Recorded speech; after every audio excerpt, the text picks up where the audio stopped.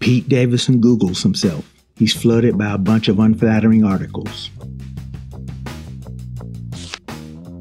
To lift his spirits, he takes a visit to the hub. I gotta say, virtual reality done took things to another level. However, doing that while your mom is downstairs is also another level, a lower level. Pete's mom enters his room and gets a surprise.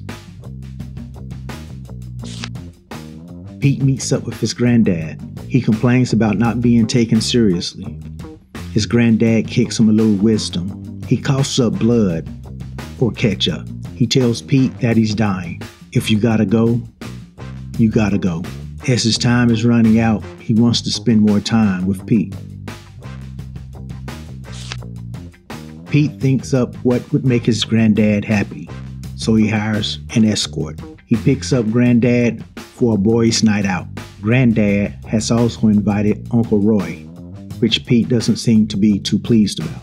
At the bar, the guys are joined by the escort. Granddad makes a point to Pete that he doesn't need any help getting a piece of ass. Well, since it's already paid for, the party moves up to the Sinatra suite. Also, since it's already paid for, Uncle Roy partakes in the escort service. He throws his back out in the process, but he still wants to get that nut.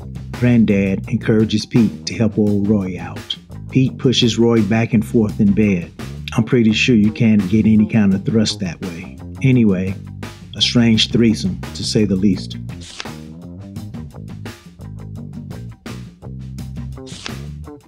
Moms drives little Pete and his sister past the NYC 9/11 site shortly after the event. They're on their way to Pete's auntie's wedding. Little Pete's comedic efforts have no pause button as he interrupts the wedding proceedings. We meet the groom, Uncle Tommy, a major influence in Peter's life. Pete and Uncle Tommy meet up in a cafe and talk about day-to-day problems. We flash back to the wedding day as Pete sees Uncle Tommy doing coke. Tommy tells him, "Do as I say, not as I do." Pete lost his dad on 9/11, so you have people coming up to him trying to make sense of the tragedy.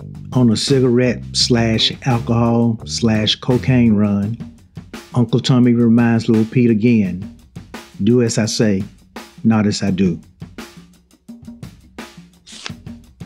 Back at the wedding, little Pete wants the DJ to play his favorite song. The DJ brushes him off until Uncle Tommy makes it clear that what little Pete wants, he gets. Back to the present. Pete lets Uncle Tommy take his new car for a spin. Tommy pushes it to its top speed. Just a little thrill for an over-the-hill guy who wants to experience the thrill a minute.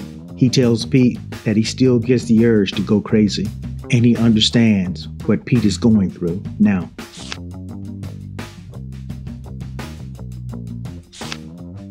Pete's mom gets an alert on her phone that Pete has died in a car accident. She tries to reach him, but he's not answering. Pete's okay. He wakes up in a hotel room. His phone battery has died because his charger is kaput. He goes down to the hotel desk to borrow a charger. The workers are either seeing a ghost or the internet news is bullshit. As Pete's phone wakes up, he gets a barrage of messages and notifications. He asks the workers if he's dead. Pete's mom tells his manager that he has to do a better job with Pete. Pete's more upset with the photos being used in his death rumor than the actual death rumor itself. As quick as his team can get the photos removed, someone else is reposting them. His psychiatrist even can't get him to stop talking about the photo so that he can discuss some real issues. Pete and his mom find out the source of the photos. Turns out, it's his psychiatrist. Pete fires him. The psychiatrist bullshits Pete into believing that he was doing it for Pete's own good. He tells Pete he needs to focus on important things like family instead of small shit like that photo. Pete unfires him. Pete meets back with his mom and tells her that hanging out with her was the most fun he's had in a while. For reference, all that I know about Pete Davidson is a few skits from SNL, plus some tabloid stories.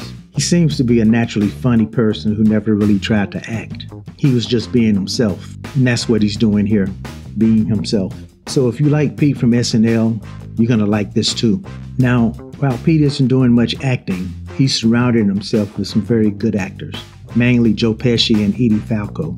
I had forgotten just how good Joe Pesci was. I didn't expect a laugh-a-minute type program, and that's not what this is. The show doesn't follow any real structure.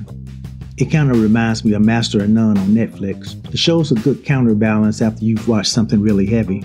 That's probably how I watch it. It's not bad, but it's not something that I'd put at the top of my list. I'll probably watch all of them, but for right now, at this very moment, I'm out.